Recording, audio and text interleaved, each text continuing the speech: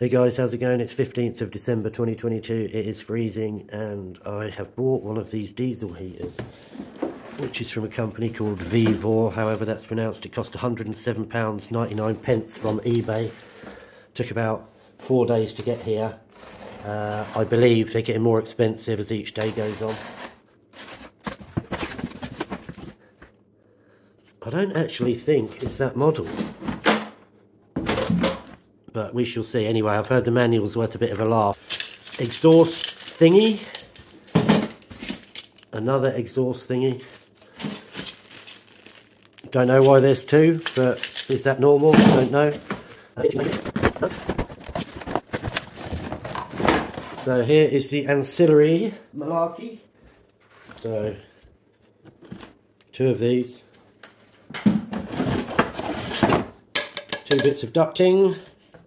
Not exactly sure, 100mm or 75mm. 1 piece of exhaust piping, approximately 2 feet.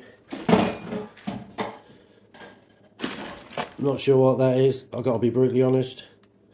Is that a spare glow plug perhaps, or is that the actual glow plug?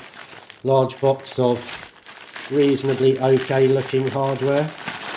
Seems like they've done OTT with that, which is fine by me. Air filter, that's not going to filter out much with those holes, but cabling package. These two will go to the power supply or the battery, and these will go to the unit. Fuel line, which I've heard is a bit crap, but then some people have been using it for years. Exhaust bendy thing, approximately 1 foot in length. Air splitting device, presumably. So this must be the unit. This must be the unit. There we go. Don't know if these are any good or crap. I did see someone post on Facebook that some of them are rubbish, but that is the stock one that comes with it.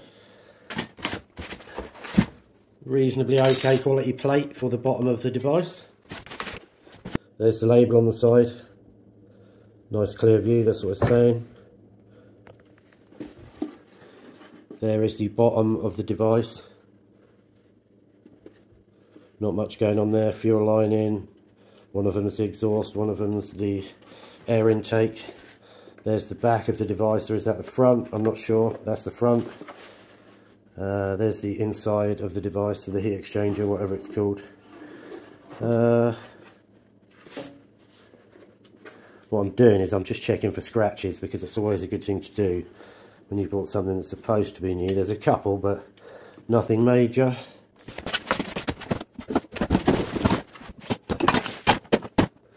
So yeah, that. I don't know what that is. It's just a spare glow plug, that's pretty cool.